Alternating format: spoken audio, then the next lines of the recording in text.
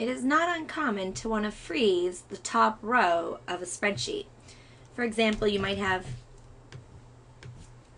first name, last name in the top rows, and then as you scroll, you don't want to lose where it says first name, last name.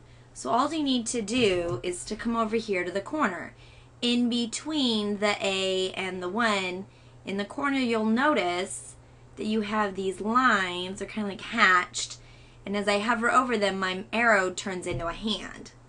So if I just grab that line right above the 1 and I pull it down, then this will freeze the top row. So as I scroll up and down, the first name and last name column headers stay put.